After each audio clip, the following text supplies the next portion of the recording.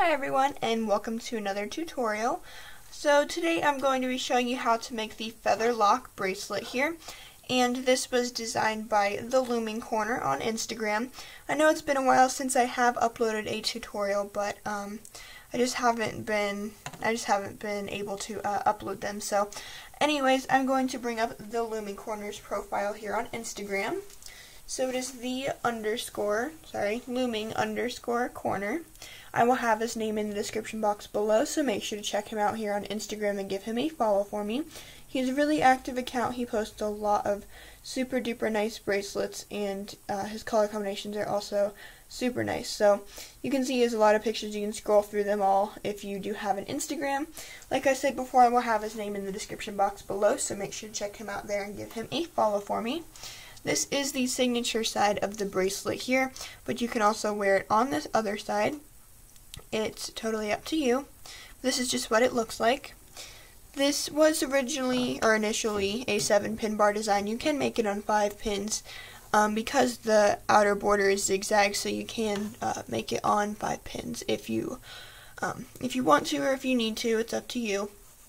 You're also going to need a hook, a C-clip, and some bands. So let's go ahead and get started. You're going to want to have your loom set up like this with the arrows pointing away from you, and you're going to get your zigzag color, which in this bracelet is the octopus. Today I am using the Deep Lilac Sweets Purple. So starting here on the center peg, we're going to just trace the border, so go up and out to the left and to the right, and then just go down and then back up. Same over here, go down. And try not to get those bands twisted if you are using dual layer, and then go back up. Then you're going to go from there to the inside, and then back out, in, and back out. So go ahead and do that all the way up until you reach the end of your loom. I'll show you what it looks like when I get there. You're going to do both sides of this design, and you're going to close it off like we started it off, so it's going to be pretty much a mirror image on the other side. So like I said before, I will show you when I get up there. I'm going to go ahead and continue placing my left and my right sides here on camera. You can follow along or skip ahead or slow down or pause if you need to. And also one more thing, I would recommend using dual layer bands for these zigzags because it looks really, really nice. And yeah, so I will see you guys when I get to the end.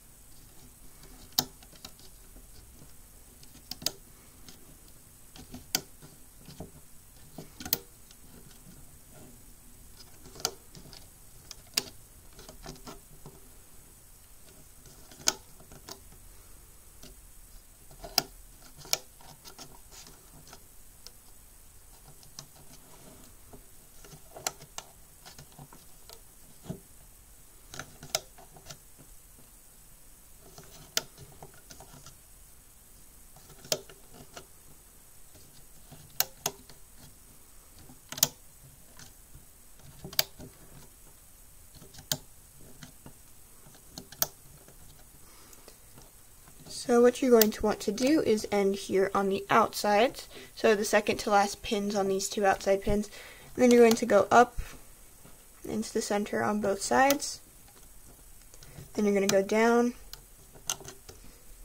and down, and then lastly you're going to go back up in a point. So the top part here is just the upside down version of what we have at the beginning, so go ahead and push all of those bands off to the sides and come back to the beginning of your loom once you have finished. Obviously, if you are doing a full wrap, you will want 14 pins or 2 looms.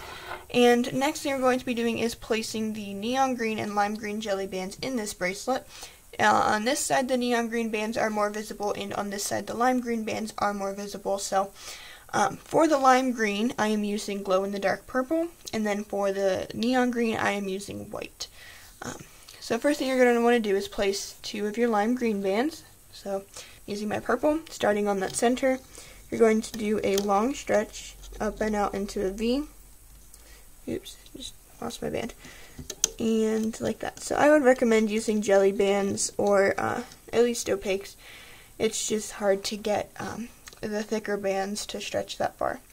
So then what you're going to do is alternate and grab 2 of your white bands, and from here you're going to go up into the center and just end in an arrow here.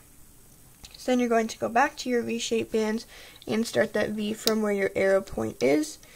Just go out and then out, and then take your 2 white bands and go in and in. And just continue doing that all the way down till you reach the end of your loom.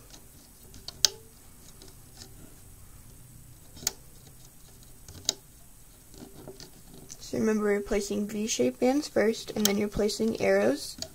The V-shaped bands are a little bit stretched out more, but as you can see in this bracelet, it looks like the neon greens are actually stretched out more.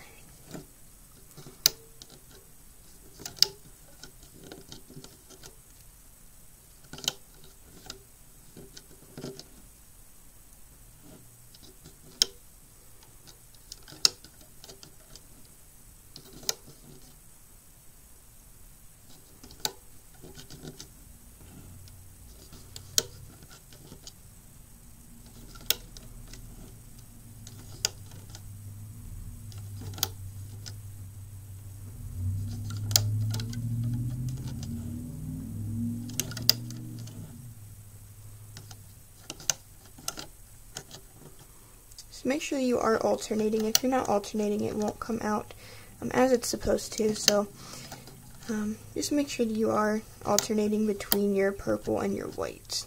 Hopefully you have already been doing so, and if you are, you can just disregard that. If you're not, it won't come out the same, unfortunately. But I am almost at the end of mine, so I'll show you how to finish this off here. So these are the last V-shaped bands that you'll be placing, and then we're going to place 3 more white bands, so 2 that go up into that standard arrow shape, and then your last one here is going to go straight forward onto that end peg, so it looks like this. And once you have done that, go ahead and come back to the beginning of your loom. Next thing we're going to be doing is placing the white Persian bands that are in this bracelet, and I am going to be using the Jolly Green bands for that. So they're just the dual layer dark green ones. This bracelet is pretty dual layer friendly, except for the center. It might get really twisted, so just be aware of that if you do decide to use those in the center. So what you're going to do is place a, it's not really a half starburst, but it's a partial starburst. So starting here, what you're going to want to do, or starting here actually, sorry, is you're going to go forward. Alright, starting here, sorry, I did forget that. So go up to there, and go down, up, and straight.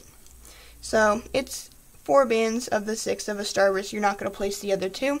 You're going to continue that. If you do want to switch colors, you can obviously do that whenever you want. I'm just going to use one solid color. So again, make sure that you go straight again after you place that. So it's going to be like 2 single chain bands. And then you're going to do this up, down, or down, up, and then straight again. And continue doing this all the way down the loom. So you're going to go straight, down, up, and then straight again.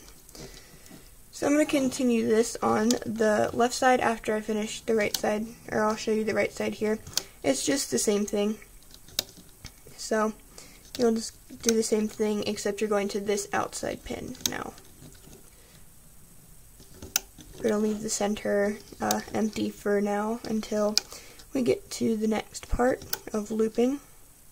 Well, we're not really placing any more bands in the center, but when you are looping, you will have more bands on the center. So it's a pretty simple step. Hopefully you have it down by now. I'm going to go ahead and do the couple that I have left, and then I'll show you what bands to place next, and we can go from there.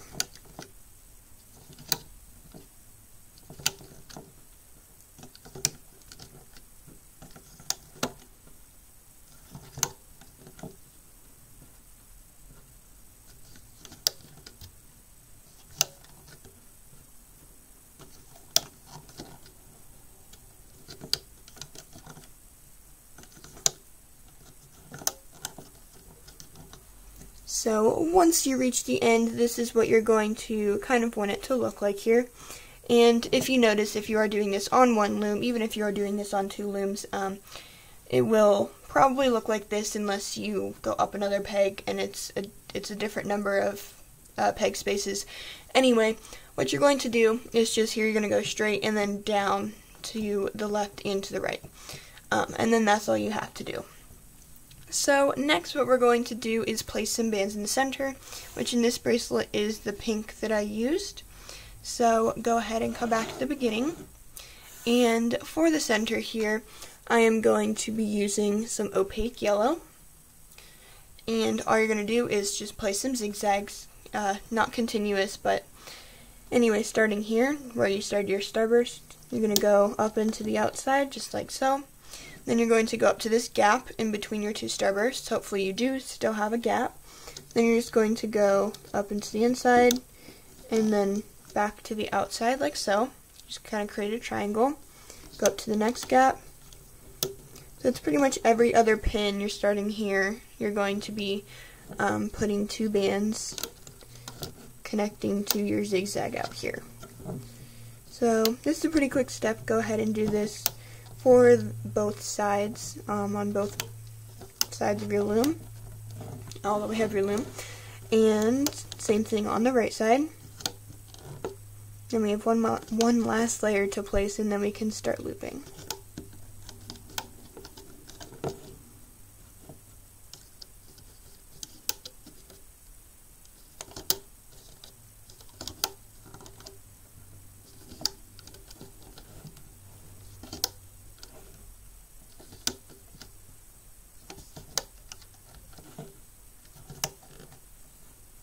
So once you have placed all of those bands, you're just going to stop there. We don't want to place any more of these yellow bands because we already have our border here, so it would overlap our border, and we don't want to do that. So come back to the beginning of your loom. We have one last layer to place, which in this bracelet is the whites in here.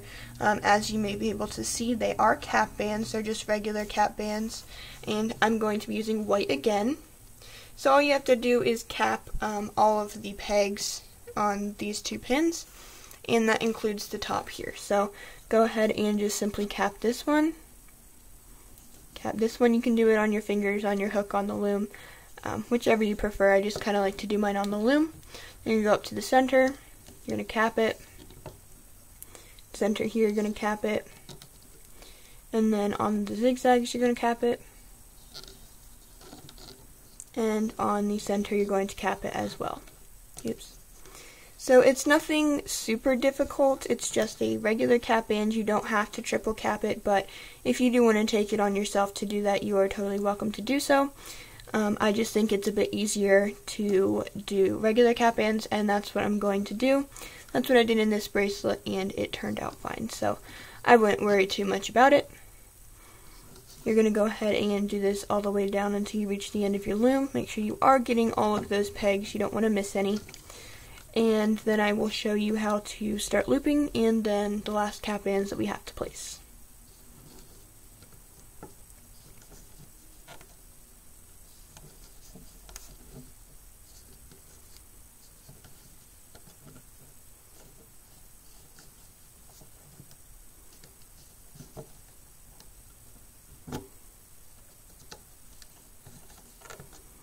And then here you're going to place one cap band. Here you're going to place one cap band, and on this last peg you're going to place one cap band as well. So for the last 3 pegs here, you're going to put a cap band here because that's what we're doing on all of the pins on this side. And then you have to place one last one in the center for your general cap band, which you will attach to your C-clip if you are actually putting one C-clip on. So just go ahead and turn your loom around so that the arrows are now pointing towards you. You're going to grab your hook, and then we're going to start looping. So first thing you want to do is loop out these zigzag yellow bands here. So just go up to the second peg on the second pin, go underneath of the cap band. You're just going to grab that yellow and pull that out to itself. Same here, pull that out to itself. Then skip this peg here, go up to the next yellow, pull that out. And then pull this one out, You can skip this one, go up to the next one, and just simply pull those first two bands out to themselves. Don't pull any of the other bands yet. So I'm going to go ahead and continue this on my left side. Just, you might want to actually hold down these cap bands so you don't lose them. And then out here you're only going to have one band, so you're still going to go underneath the cap band and just grab that band and pull it back to itself. You can also start at the top here just for this step because the yellow bands aren't really connected to each other, so it doesn't matter what order you loop them in as long as you loop the top band on each peg. So I'm going to kind of loop mine backwards. I know it's a little bit weird.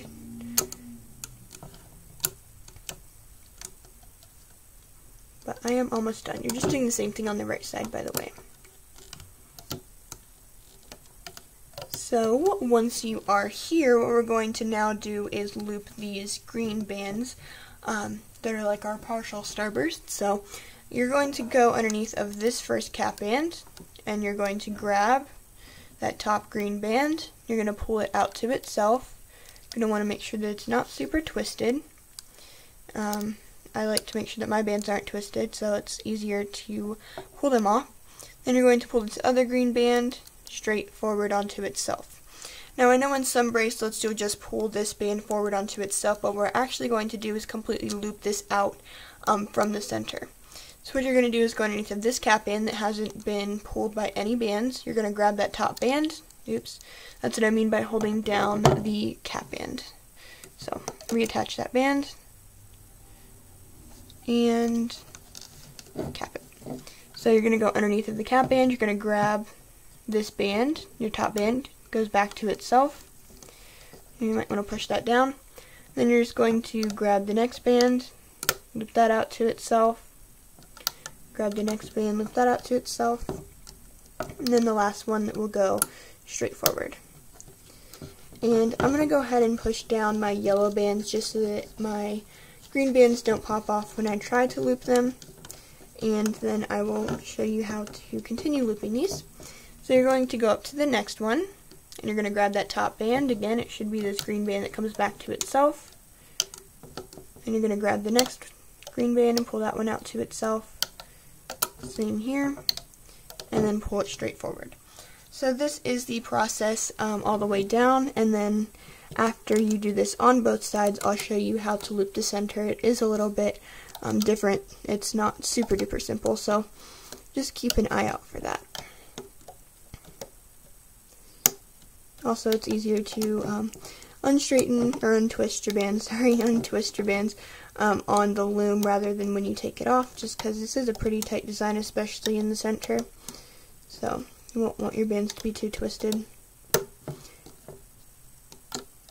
Your zigzag bands though are really easy to fix, so it's just these green bands that are most twisted. So just like that. And now what I'm going to do is push down all of these bands on all these pegs so I have room to loop my later bands, and then I'm going to continue this on the right side. So that first pin is going to be a little bit different because there's only two bands. We're just going to loop them out to itself and then skip a peg and continue down your loom.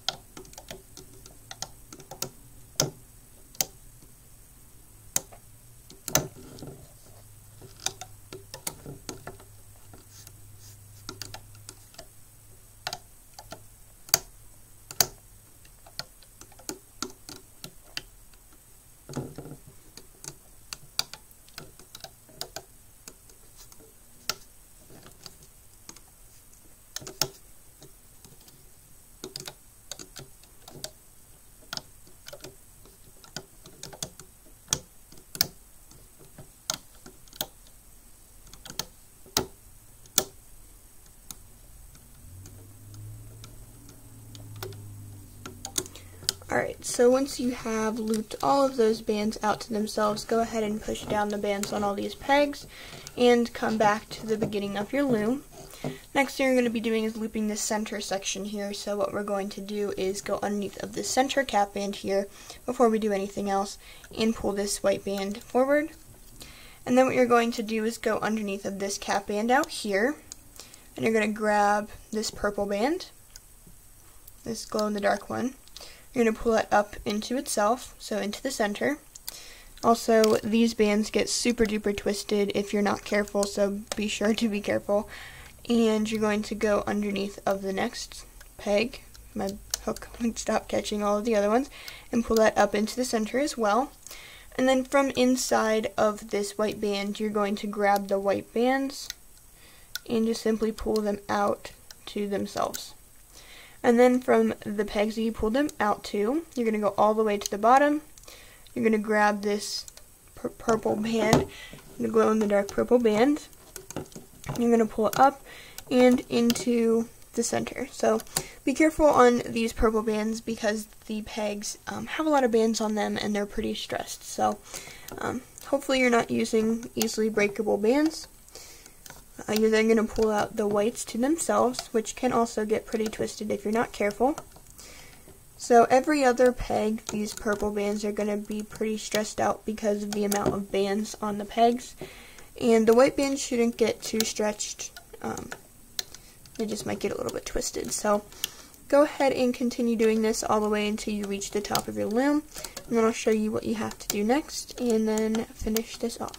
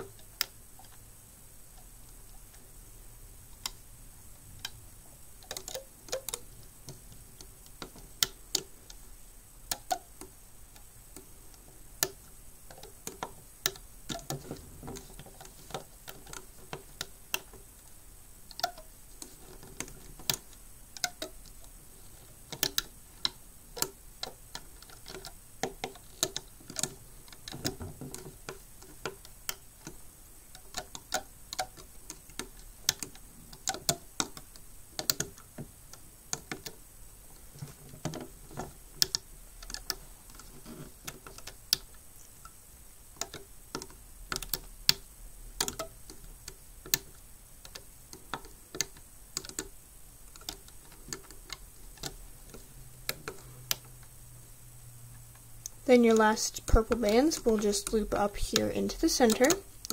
These white bands will loop out onto themselves, and then that will be the end of this sequence. So you're going to want to push down all the bands on those top 3 pegs, not necessarily on the center ones. It's actually easier if you do not push them down, so it won't stress out your bands so much when you are pulling this off. And you're going to come back to the beginning of your loom, push down the cap bands, and we're now going to loop the border. So the border looping is pretty simple. You're just going to go underneath of the cap band, and you're going to grab the top border band. You're going to pull that out to itself, pull this one out to itself, then go to the bottom, so underneath those 4 loops, grab the purple, pull it out, grab this purple, pull it out, and then from there, grab the next purple, pull that to the very outside, and then from here, pull this purple to the very outside. From that purple, you're going to pull it into the center, you're going to go all the way to the bottom, grab the other purple, pull it out, and then simple non-stretched band, and then a little bit stretch band. So that's what you're going to do all the way up the loom. You're just looping it like a regular zigzag. So loop it in and then back out, in and then back out. If these bands get twisted, don't worry too much about it, because they will, if they don't become untwisted as you take them off, then they're really easy to untwist afterwards. So if you are using dual layer bands or just bands that get twisted, I wouldn't worry about them too much. And I will continue looping this up my left side. I'll show you a bit of the right side, and then I'll show you how to finish it off.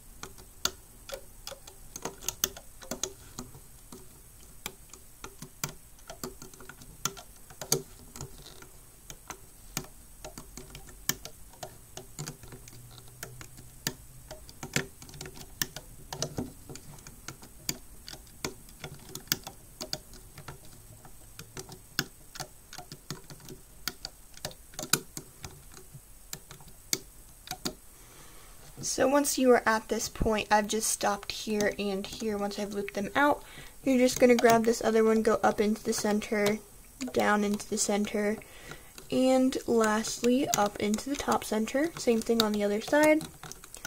And I will also give you tips on how to take this off without stressing out your bands too much. So once you have it in the top center, just leave it there. You're going to pull off these two loops up here, and then all these ones on the 7th and 1st pegs on the sides, so that they don't get accidentally caught or stretched out. And then you're going to grab everything down here and take off all of the first 7 bands. You can even take off that one, and then just take off your other zigzags, and you're going to grab one extension band or 2, however many you like to use. I'm just going to use 1 today. You're going to pull it through, and my peg is popping out of the base. So this bracelet is very, very tight in the center. Be careful when you're taking it off. I would probably recommend just holding it in the center and trying to pull that band off. The side ones aren't too hard. They're pretty loose, actually. It's the center one that can really get you if you're not careful. You're also going to make sure that you have this band on your hook so you don't lose the band and you don't lose all the work that you just did.